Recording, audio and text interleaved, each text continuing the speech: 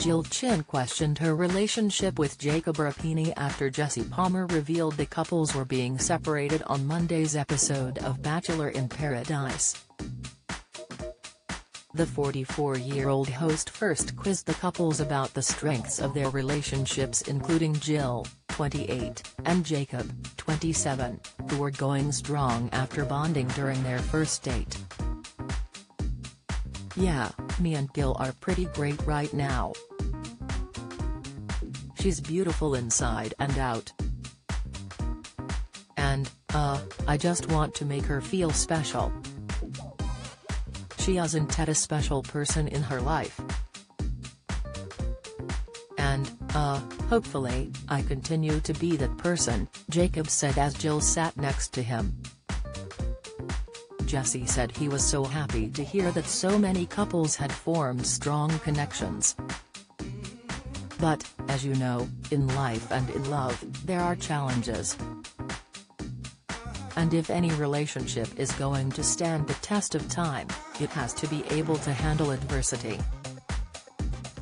So your relationships are now gonna be put to the test. Everything is about to change," Jesse said. He then revealed that all 7 of the women were going to leave the beach while the men stayed behind in order to test their relationships. Jesse then stood in front of everyone as 5 new women, Jasenia, Sarah, Kate, Eliza, and Florence, arrived on the beach to further test their bonds. "Now look, I know this is a lot to take in. For the 7 women in front of me right now, ladies, I'm really sorry, but it's time to go pack your bags, because you'll be leaving Paradise immediately," Jesse said. "I know a lot of these girls who are leaving right now ain't coming back to a man." Facts, Brandon Jones said in a confessional. Jacob admitted that he was already torn. "You see 5 beautiful girls coming in that you've never seen before. It's hard not to look and see, are they somebody I want to talk to and get to know?" he said in a confessional. Jill took it the hardest while packing up her belongings and said they would be out of sight, out of mind. "I'm going home. My mental health cannot take this," Jill said. Genevieve Parisi promised that she wouldn't sit in a hotel after making a connection with Aaron Clancy. Jacob started flirting with the newcomers as Jill fretted that it was going to be over between them. "There's no way I'm gonna come back, and Jake's gonna be like, I was waiting for Jill. No, he's gonna take one of the blonde bitches he's looking at.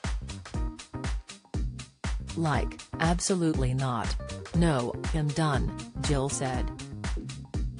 Jacob in a confessional said he would know by the end of the week how strong his relationship is with Gil. "I'm going home. I don't need this. I really don't need this.